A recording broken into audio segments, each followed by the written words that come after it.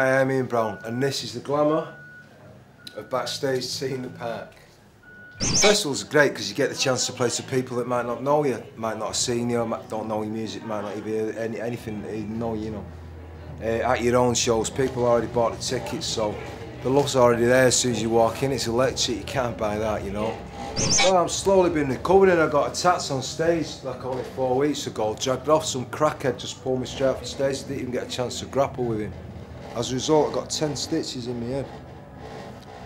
I got a little whiplash of the neck. I was walking around like Gladstone Smalls for a while, but I've got a little...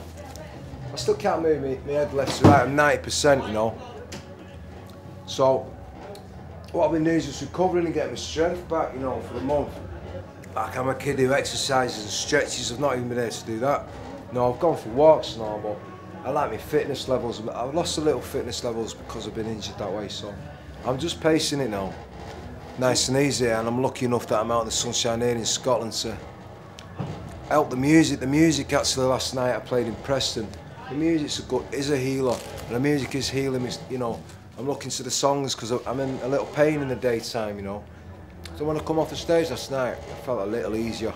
I felt better than I'd felt in a month, and that was bathing in the music that I'd done that, you know. I'm just writing songs at the moment for my next record, yeah.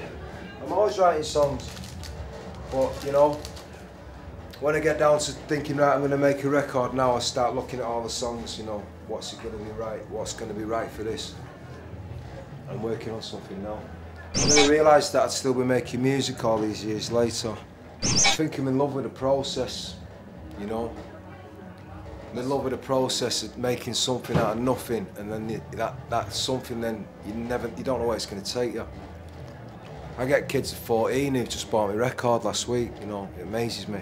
I feel so great. I come to a show and I see kids are like 14 at the front and at the back's like guys are 50. It's amazing.